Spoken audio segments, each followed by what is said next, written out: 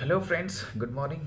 Today I'm going to start the CSFB part in LT voice. So we'll see the major deployment options of the LT voice.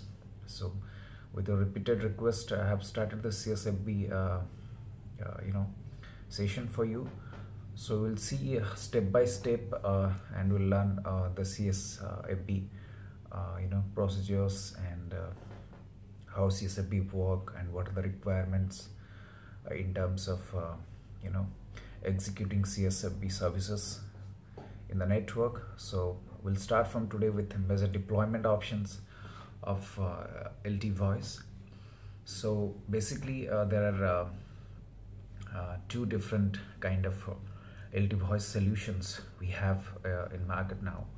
So one is voice over LT or VoLT, as you know, and for using, we can use in VoLT, we can use both data and voice, and reuse CS, which is also called CSFB, circuit switch fallback procedure. So we can use CS for voice as solution. So if I'll say voice over LT, VoLT, that is basically the IMS based LT voice, which provide a voice service based on the LT network, support interwork with 2G 3G also. But when talk about CS fallback, it's like attaching LT first and then switching to CS or voice. First we get attached, or we are in the LT network and we switch to CS for voice requirement from the user.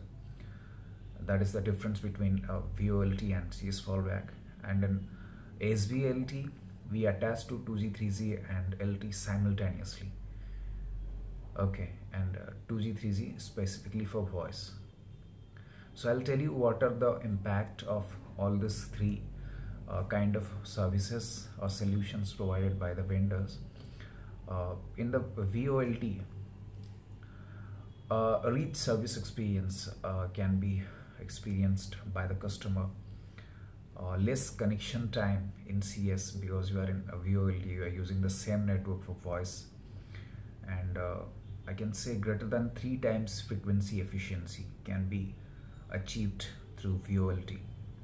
In the other hand, when we talk about CS fallback, the first supply basic voice service for LT users,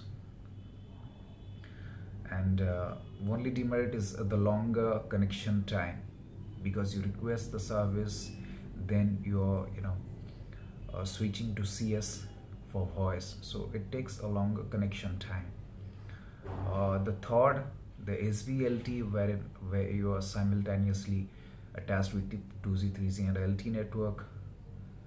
It's less impact to network, but it is high cost and power consumption in case of terminal, because you are connected to all three services simultaneously and you use a lot of power as far as terminal connection or the UE connection is concerned. You consume a lot of power, and you use the traditional service in CS. So that's all about the kind of LT solution available in the market today. So that's all about the introduction of CS fallback requirement.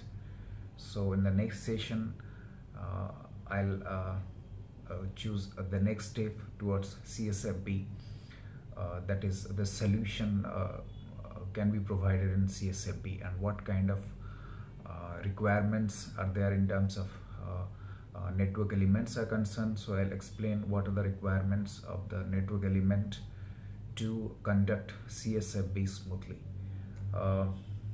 So till then, take care, bye bye, keep watching and tuned to our channel for the next updates for CSFB. Thank you so much for watching. Take care, bye bye.